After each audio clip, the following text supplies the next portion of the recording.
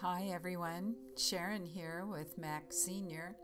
You know, there's something that I think is happening all over the world. I think people are getting iPads and they're getting them from friends or family members, or they buy it themselves from Best Buy. And in any case, it does not get set up.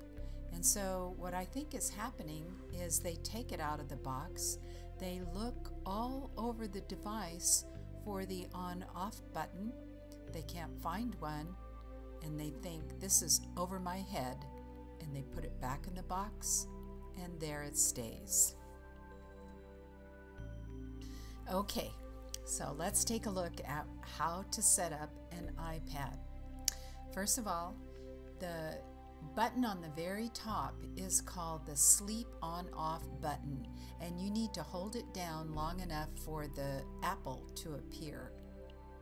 And then after it comes on, you slide your finger around or across to bring it up, and you start touching the correct choices, United States and that sort of thing.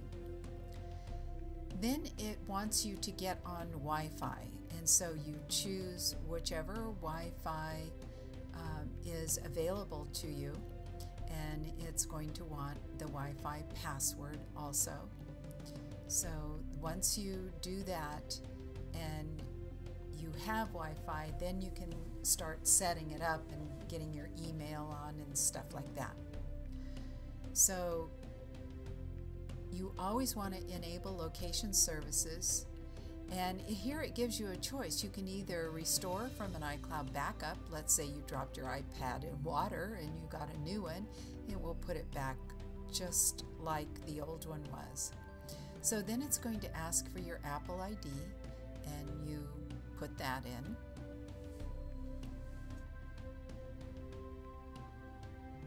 Then it's going to want you to agree to Apple's terms and conditions, and it's down in the little right-hand corner, and then you have to touch that agree one more time, and then it starts setting it up.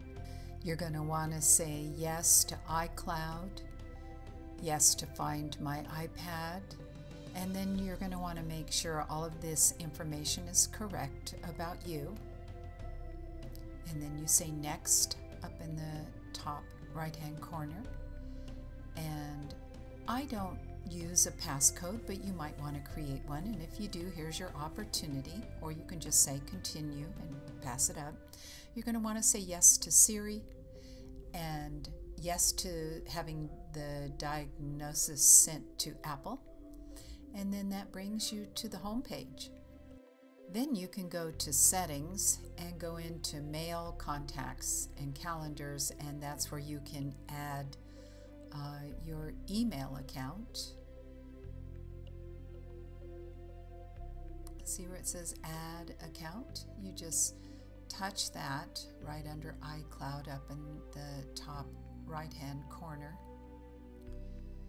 And let's say you had a Yahoo account, you would just touch that, and then you would fill in your first and last name, and you would put in your Yahoo email, and then the Yahoo password, and hit next. I hit cancel because I already have mine set up. But at any rate, that will take you back to the main screen, and then you can just press the little sleep on off button and put it to sleep, and then you're done. I hope this has been helpful.